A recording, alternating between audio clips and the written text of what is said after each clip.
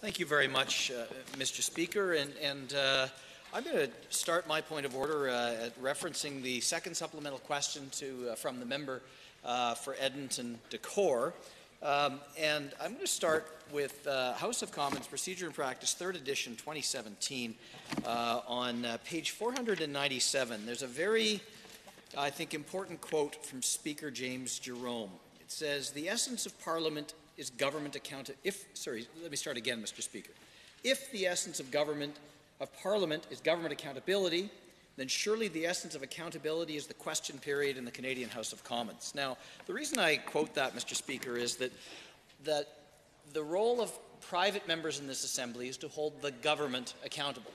And when I explain to my constituents what quote-unquote government is, I explain that it's the front bench of the Assembly, and each of us as private members, whether we're on the government side or whether we're on the opposition side, has a solemn duty to hold government to account.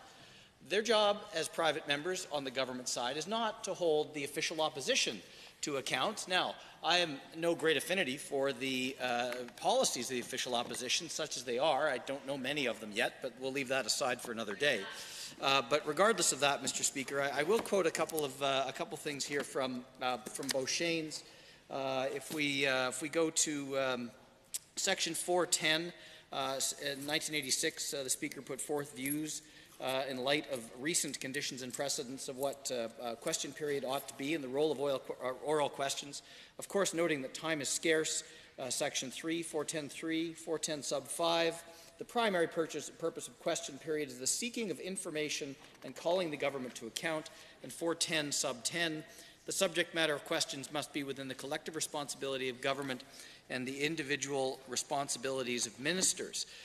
If I turn now again to House of Commons Procedure and Practice, page 508, in talking about the principles and guidelines for oral questions, it says here, Chapter 11, page 508, while there may be other purposes and ambitions involved in question period, its primary purpose must be the seeking of information from government and calling the government to account for its actions.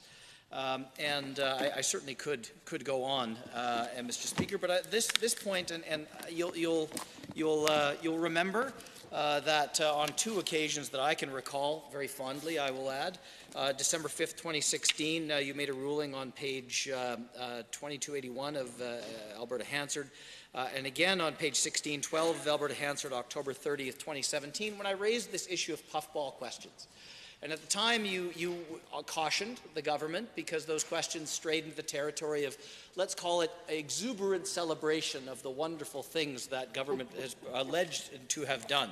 And while you found at that time there was no point of order because you, I think rightly, much as I find puffball questions to be disagreeable, said that we ought to have the greatest possible latitude in asking questions in this House. And I would agree with that. But if I look at Erskine May, on page 363, Erskine May, 24th edition, page 363 on Chapter 13, and I do think this is probably the essential point here, given the question that Edmonton-Decore asked.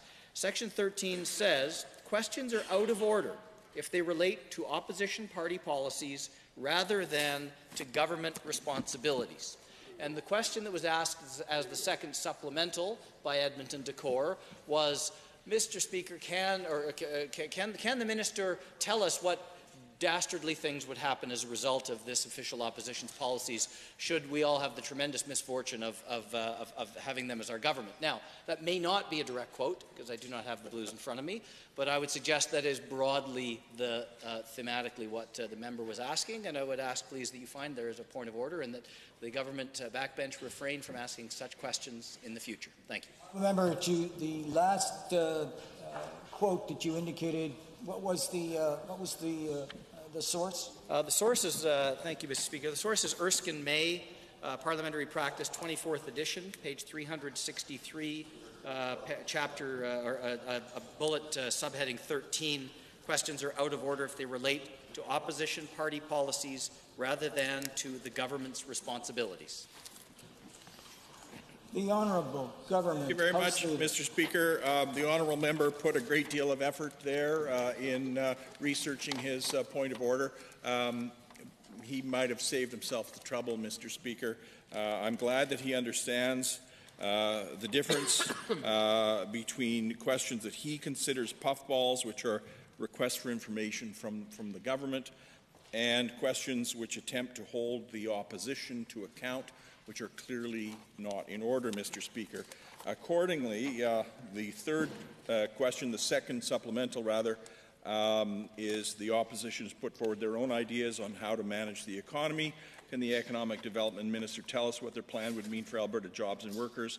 This is clearly attempting to get the minister to comment on policy of the opposition and is not a request for information with respect to government policy.